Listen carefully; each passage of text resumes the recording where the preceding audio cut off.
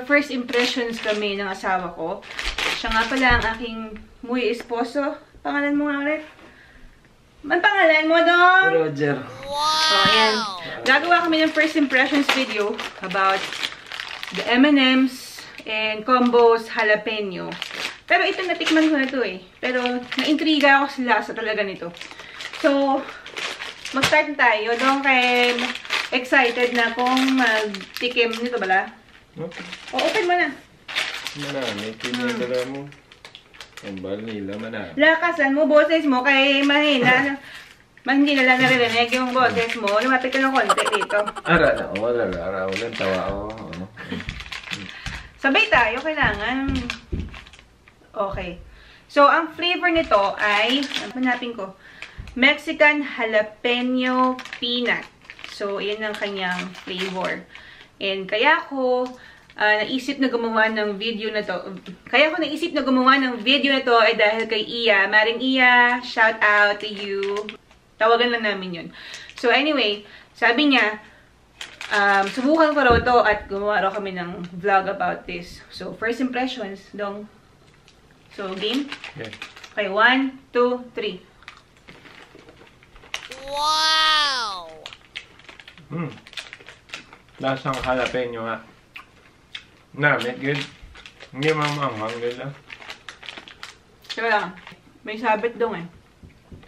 Yung bang maanghang sa ngala-ngala. Ramdaman mo, may sapa. May tama eh. May sundot lang ang kahuli. Manamit niya sa beer mo.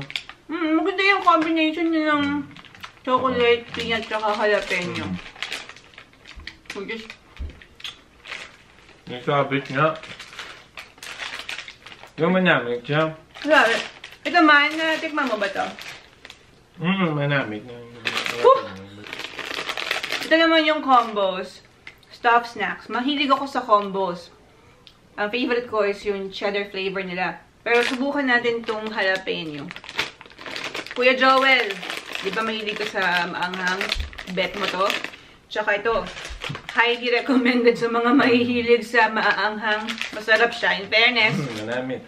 Pero hindi siya yung tipong... Hindi siya masyadong maanghang. Meron tama lang bala.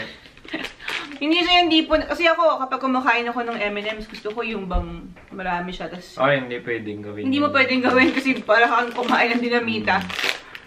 Yan naman yung combos na stuffed jalapeno. Baked tortilla flavor. So, tig-isa. Ito masarap. Pero maanghang talaga. Ha? Namin. Try nyo hanapin sa Pilipinas, mga beshi. Pero, feeling ko, dahil lumabas lang to dahil nga sa mag-i-Easter egg hunt na rito. So, ito yung mga special flavors nila na ginawa nila ng twist. Tapos, ito naman, matagal ko na itong na-discover. Masarap siya talaga. Manamit siya. Manamit. Gawin lang kinamit. Kaya naintindihan mo kung kinamit na. Ang ganda ng accent. Ganyan talaga mag-usap ang asawa ko kay Ilonggo. Man siya ako, may Ilonggo accent ako. Pero hindi ako nakaintindi ng Ilonggo. Pero, guys, thank you so much for watching.